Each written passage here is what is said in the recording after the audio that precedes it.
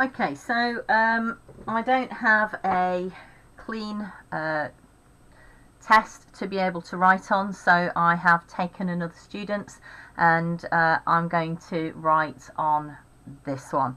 So number one, the student investigated the reaction of magnesium with oxygen. The student calculated that 4.8 grams of magnesium would make 8 grams of magnesium oxide, and the equation is as shown. So I'm just going to write it out again because I'm going to write on it plus O2 to give 2 MgO. So we know that 4.8 grams of magnesium will give us 8.0 grams of magnesium oxide. It says what mass of oxygen is required to produce 8 grams of magnesium oxide. So from the conservation of mass, we know that whatever the amount of products we have, we must have had the same amount of reactants to begin with.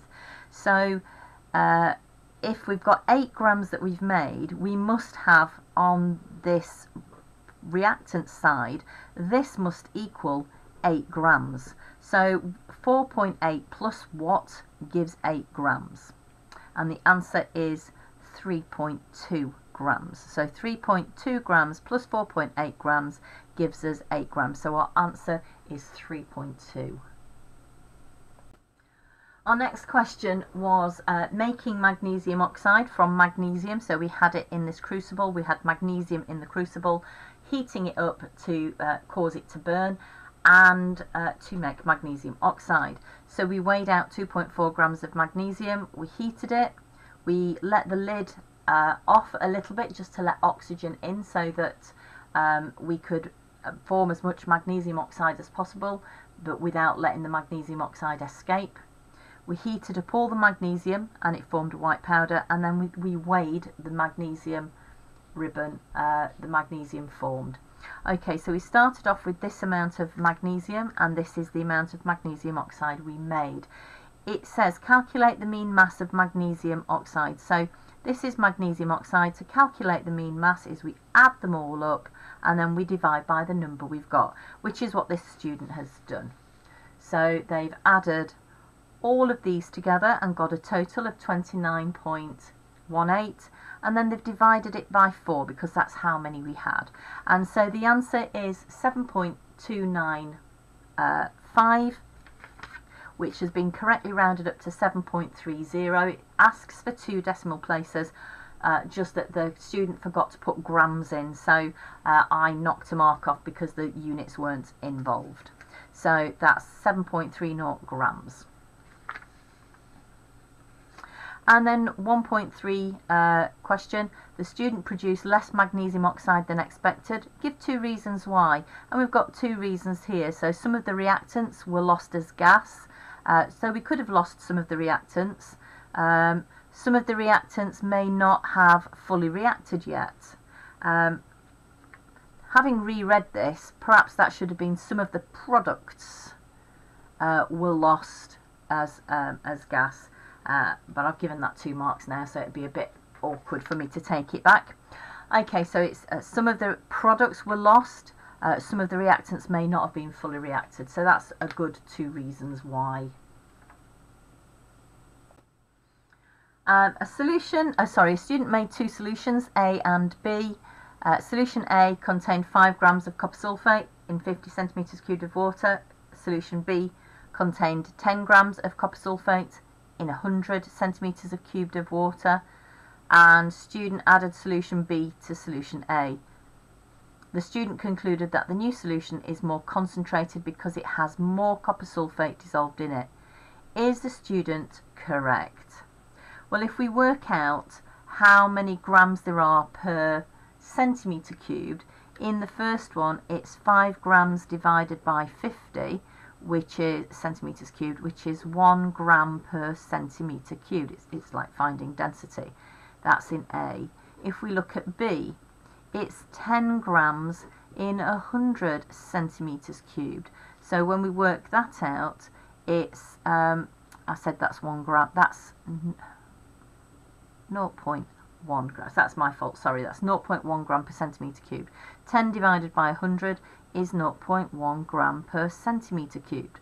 So we can see that actually A and B are the same concentration of solution. So the new solution is not more concentrated. So the student would be incorrect for the reason that they're both the same.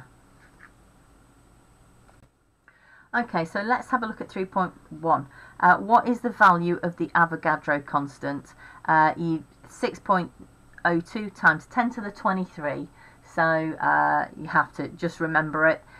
These to the minus 23 is very, very, very, very small. So it's neither one of these two. So it has to be B or C. But it's 6.02 times 10 to the 23. So D would be correct.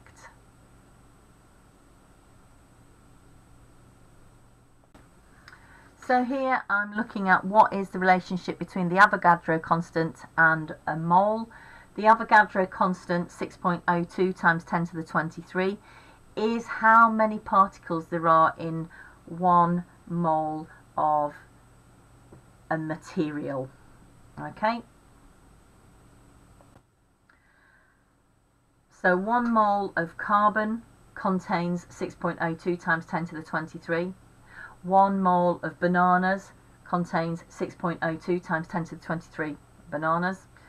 1 mole of apples contains 6.02 times 10 to the 23 apples. 1 mole of water contains 6.02 times 10 to the 23 molecules of water. So it's a number, and the relationship is like a dozen is 12, a mole is 6.02 times 10 to the 23. So it is a constant number, and it means 6.02 times 10 to the 23. When we're talking about 2 moles of something or 3 moles of something, we're actually talking about 2 or 3 times 6.02 times 10 to the 23. So it's a proportion. We're looking at proportions. So describe how you calculate the relative formula mass of a compound. You would take the mass of each individual atom and add it together to create the total mass of that formula. Okay, so you take each individual atomic mass of each atom in the formula and add them together to give the total formula mass. Total formula mass. Get a value.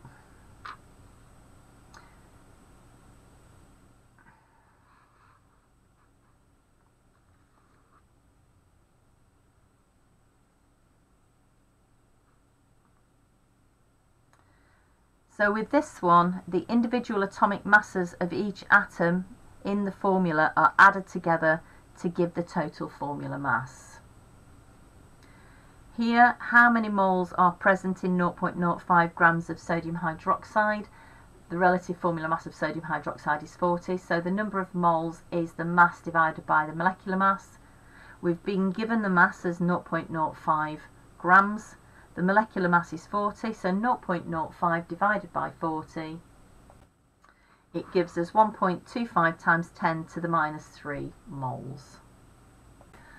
Okay, 5.2, what's the concentration of the solution in grams per decimeter cubed?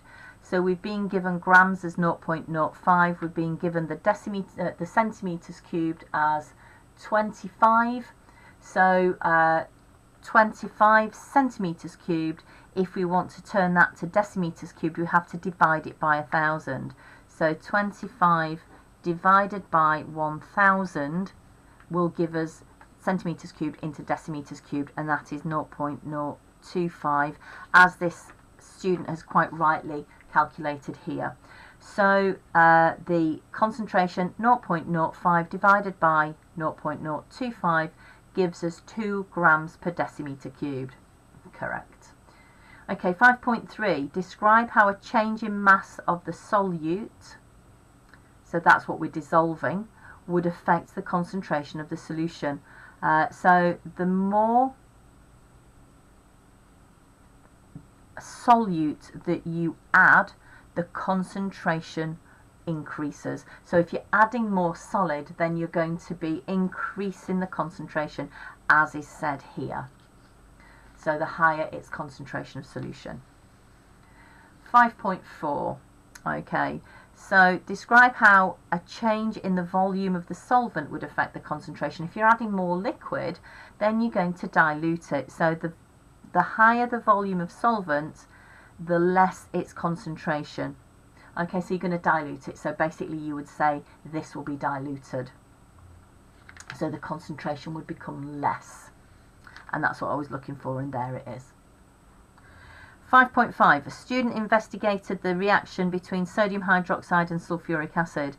Sulfuric acid was the limiting reactant. So basically once it's used up, the reaction stopped. So when sulfuric acid has been used up, the reaction will stop regardless of how much more sodium hydroxide you add. So explain what is meant by a limiting reactant in a chemical reaction. So the first reactant to be used up in the chemical reaction is the limiting reactant. Okay, that was worth 2 marks. The third mark was to say that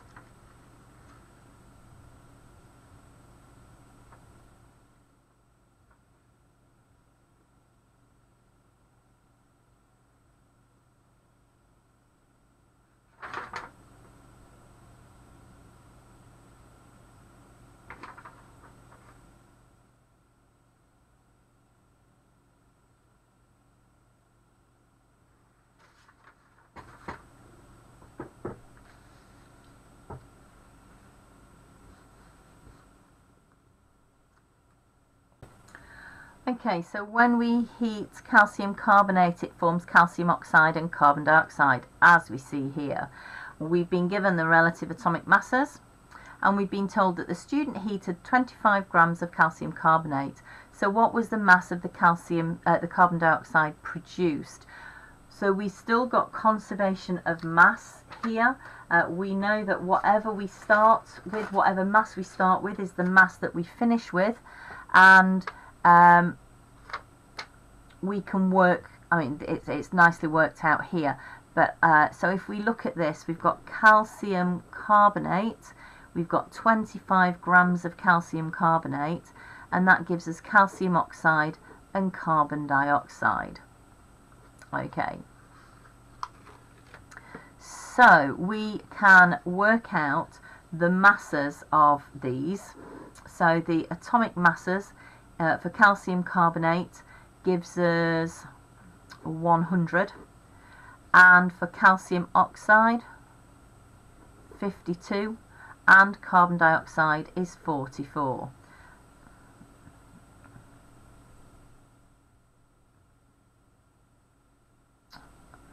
That's not 52, that's 56.